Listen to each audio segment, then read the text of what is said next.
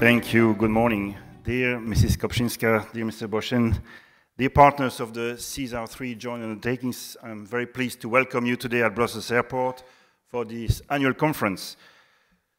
SESAR 3 Joint Undertaking brings together the European Union, Eurocontrol, and more than 50 organizations covering the entire aviation value chain.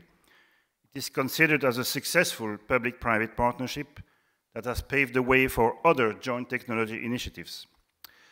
And Brussels Airport has been involved in SESAR deployment activities since 2014, and we became indeed a founding member of SESAR 3JU in 2021. Besides the regulatory requirements to implement some of the SESAR solutions, the business needs are a driving force to improve the airport operations in a more safe, efficient, and sustainable way.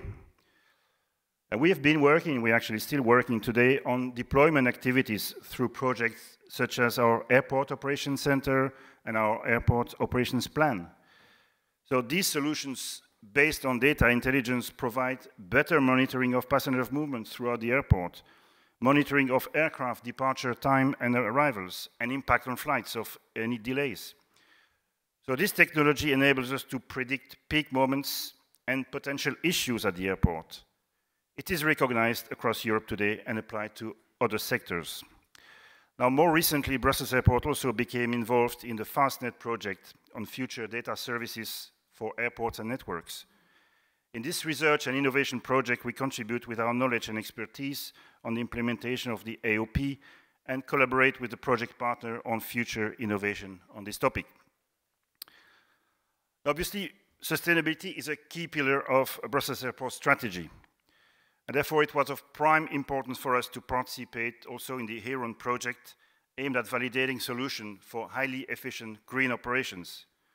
And in this context, we will validate, together with our partners, new landing procedures that can improve the local environmental quality. As you know, airports act more and more as nodes in a multimodal transport system. And therefore, we also support and participate to the research project on multimodal access for intelligent airports. And last but not least, in the European Air Traffic Management Master Plan update campaign that will be kicked off today, Brussels Airport will represent the European airports together with ACI Europe. We will be the voice of the airports to further define, together with our partners, the development of the air traffic management towards a more efficient and sustainable European sky. Because I am convinced, deeply convinced, that if aviation wants a future, it must be sustainable. And that's why, next to our involvement in the SESAR initiatives, we have also launched a couple of years ago a program called Stargate. And we are very pleased that this program has been selected by the European Commission as part of the Green Deal. We launched a program basically with 20 partners to accelerate the transition toward green aviation. It's a program with airports, airlines, but also railway companies, university, and so on, to make sure that we come together with solutions that accelerate the transition, because it's the only way I think our sector will survive in the long term. And many initiatives of our Stargate program are linked to what SESAR 3 Joint Undertaking is aiming for. In the end, we are pursuing the same goal, looking for synergies, deploying solutions to build and transform the European sky to a greener and attractive sky for European citizens and businesses.